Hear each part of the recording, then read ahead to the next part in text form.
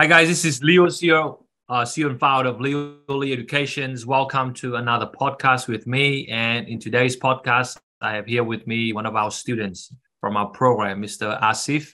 And Asif has done us proud, and he has landed a very good professional job in Launceston, Tasmania. So the reason why I bring him in today, so hopefully he can inspire you guys how you too can land your professional job if you have the right mentorship and the right support. So for those who do not know about you, Asif, can you just quickly introduce yourself? Like, who are you? What have you studied and where do you live at the moment? Yeah, thank you, Leo, for giving me the opportunity to speak my experience. So my name is Asif. I'm a graduate from University of Tasmania. I just graduated last year in August.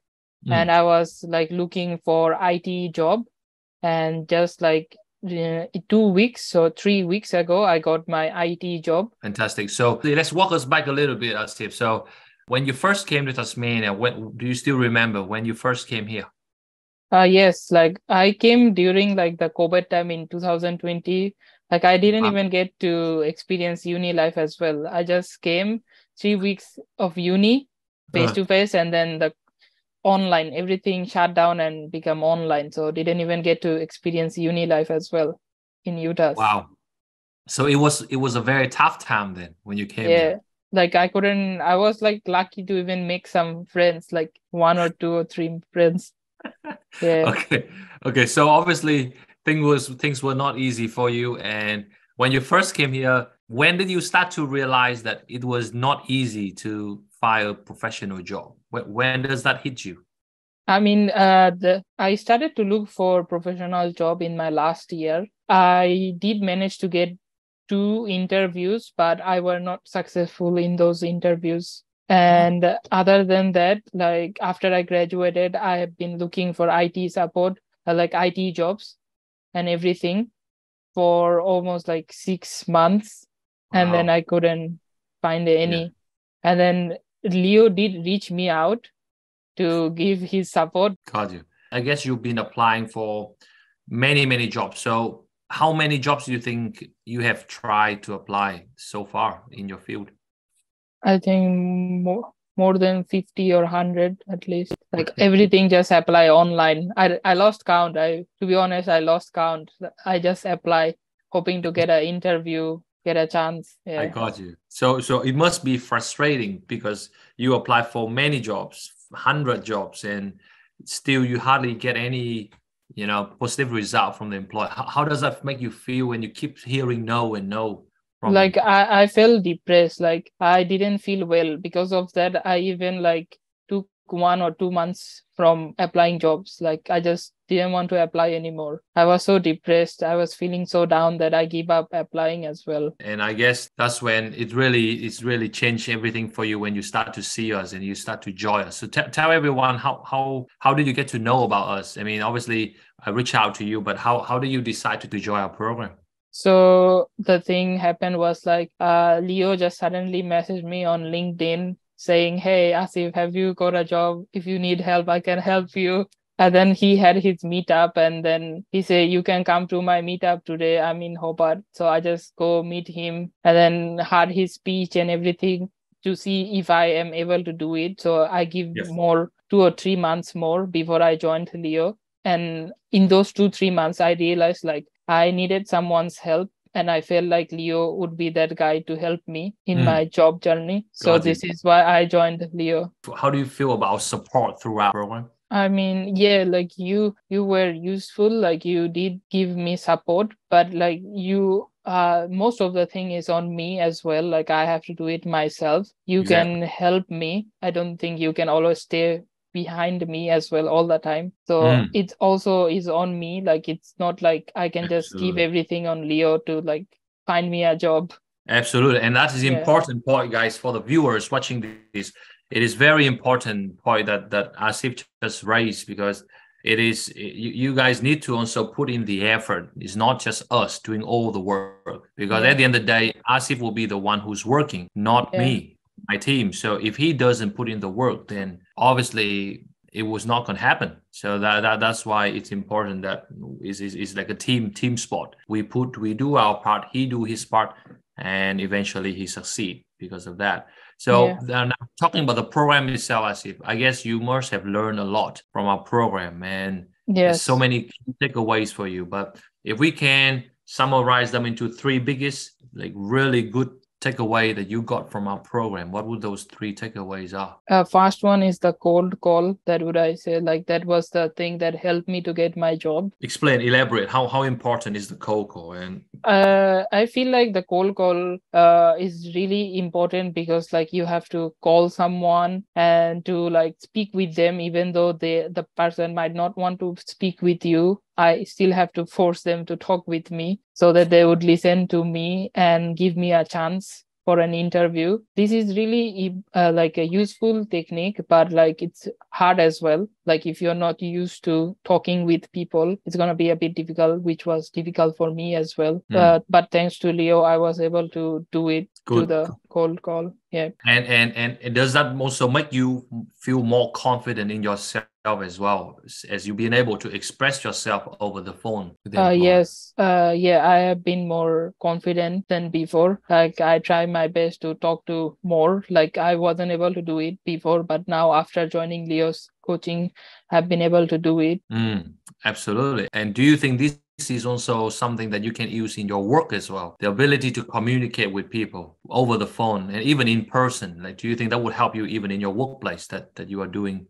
Yes, like if you like IT support, obviously those communication skills will help you. Like you would be a bit more confident when you're giving IT support over the phone, when talking with people and everything. Yeah, this would be useful for that. Yeah. Got you. So number one is cold call. Like what are the two things? What are the two things that you learn as well on top of that? Then second would be like LinkedIn messaging. Like message people on LinkedIn to meet up with them. Why is it important to you? So the LinkedIn message is like I would go and search up companies and the people that work in that specific company and message them. Yes. And how useful was our template when we provide you with a template to message them? Was that helpful to have some template to work on?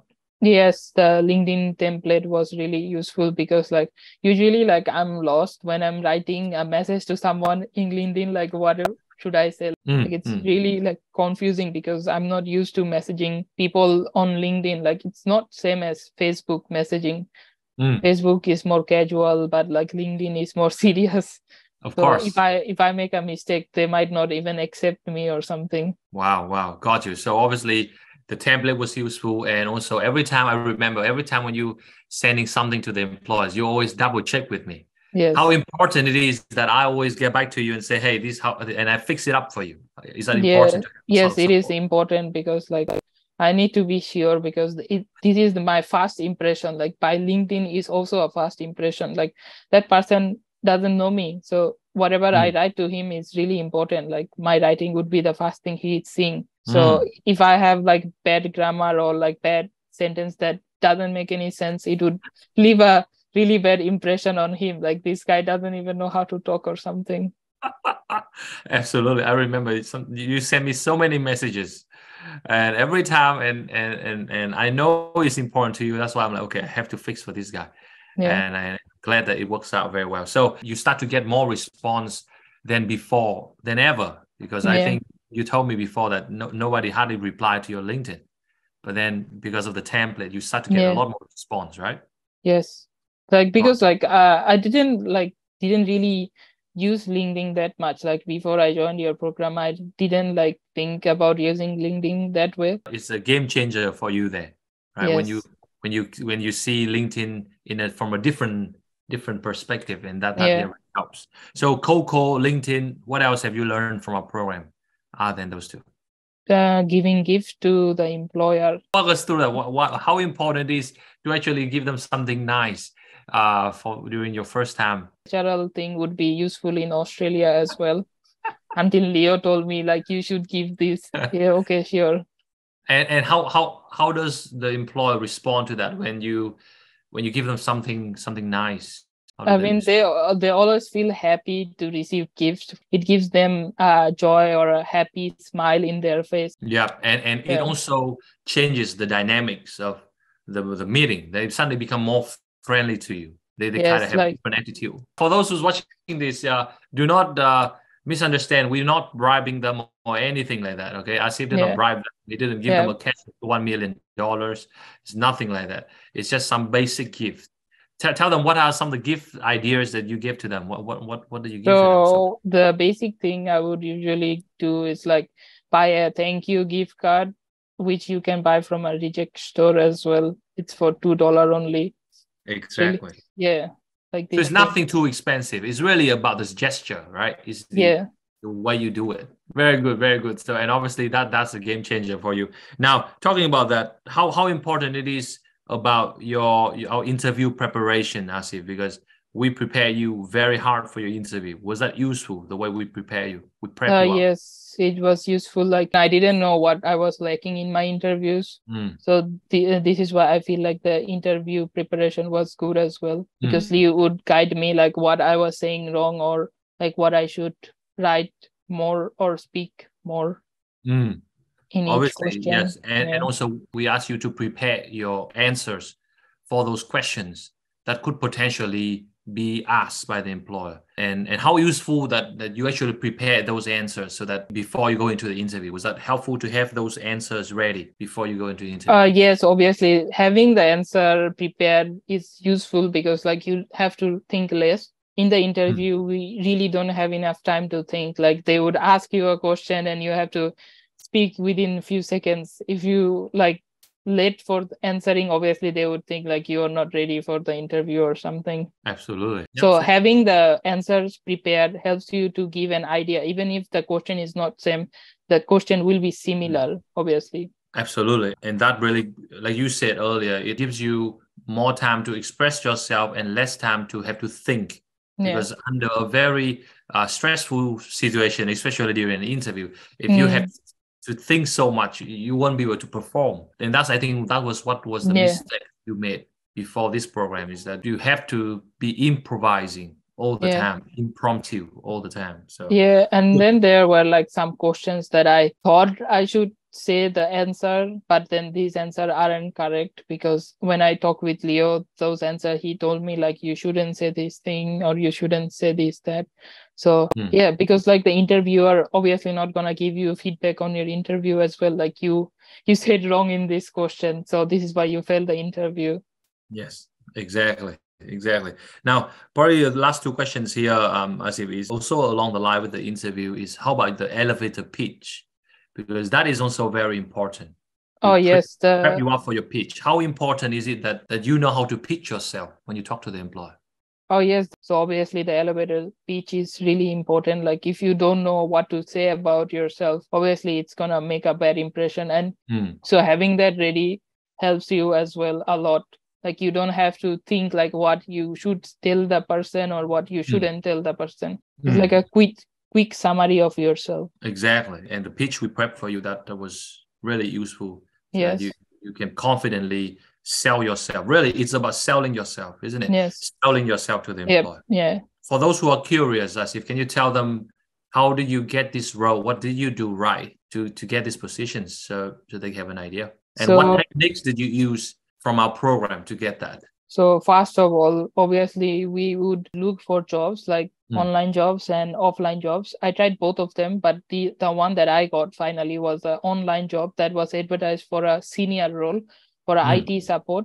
And then we called that company to do a cold call. Obviously, we called the phone number and we got a chance to talk with a hiring person for that company.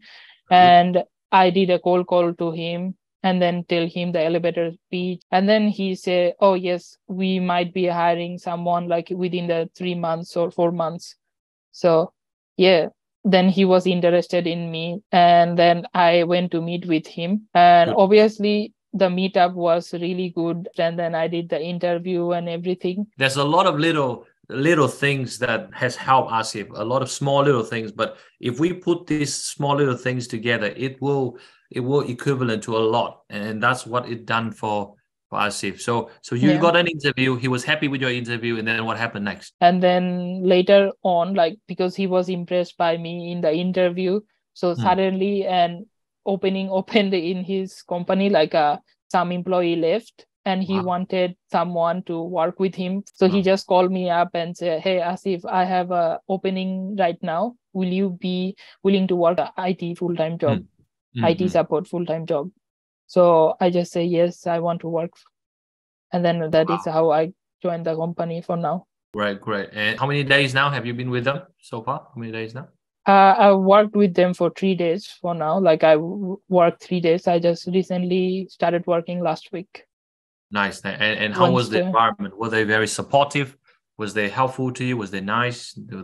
They are nice as well because one, the boss is giving me training and everything. I work directly with the director. You won a lottery, man. That's awesome. I try my best to keep up with him as Very well. good. Now that you are having a professional job now in Tasmania, how does it make you feel that finally you get to work in your field? Do you feel happier? You feel proud? You feel good about yourself? Yeah, I feel happier than before. Obviously, like not having a job and always hunting for a job was like a headache to me. And I was feeling down as well. Like if I didn't get that job, I might have been a bit more depressed than right now. Yes, and because as you know, a lot of your fellow friends from UTAS, most of the time they work as Uber driver, ulis, cows. So that's what they usually do. So for those people who are watching this right now and they are thinking to join our program, what would you say? Do you think they should join our program? They should invest in our program? When I meet and talk with him, I obviously understood like he is a reliable person and he have the skills that I need in order to get a job. So I did believe in Leo. I do really recommend Leo. Like I really wanted a job and I really needed Leo's help like until I get a job. So I just took the diamond package. Yeah. And do you think that was a very good investment for yourself in your career? Yes, like I feel like when I put the money, it made me more motivated. Like I have to work more harder now that I have really invested some money in this program. Like if I don't work, my money is wasted. Like I can't really give up on myself. Like I have to keep on trying until I get a job. Exactly. So that I like that what you just said, Asif, and that's what happens to people who really invested in themselves. They're willing to pay for certain things, and as compared to those who only want free stuff. When it is free, what happens is you guys are not committed. You guys not all in. And that's when you usually back out. But for you, because you have invested so much in us, you're like, I have to get something out of it. And eventually you did. So I'm very glad, Asif. I'm really glad to see your success, and I hope you will continue to grow from here, because I know this is just the beginning. We both know that getting a job in Tasmania is probably one of the most difficult things. I know. This is why I took the diamond package as well. Because when you met me, you said you want our help all the way till you got a job. So I'm like, okay, then diamond is best for you. And I think it is. It's really good investment for yourself. My last question is this. So obviously, did you work any odd jobs before at all? I did work in farms. Like I used to work like 8 a.m. to like 5 p.m. or something like that. How long were you working in the farm job? I mean, after I graduated. How was that experience like for you? Obviously, of course you get some money, but did you feel?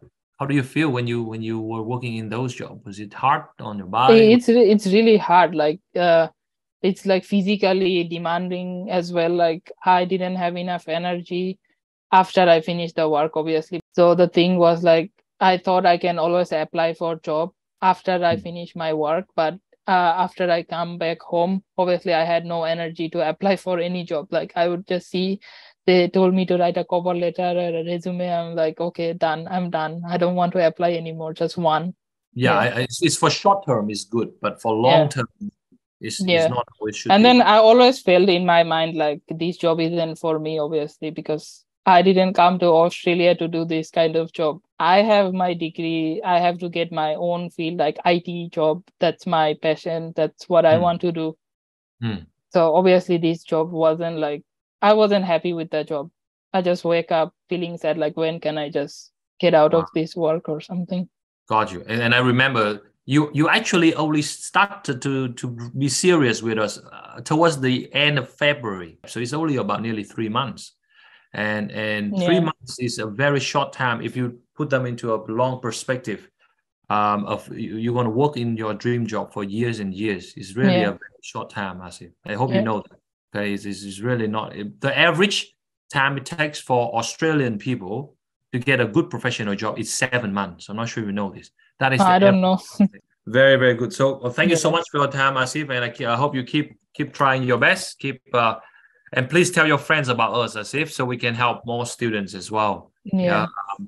I'm very happy for you because, of course, you have seen our success. We have helped so many students, but the fact that you have a job in Tasmania, like one of the worst places to get a job in the country. I mean, Tasmania for IT job is like really bad. Like, the job market is really hard. And you got it.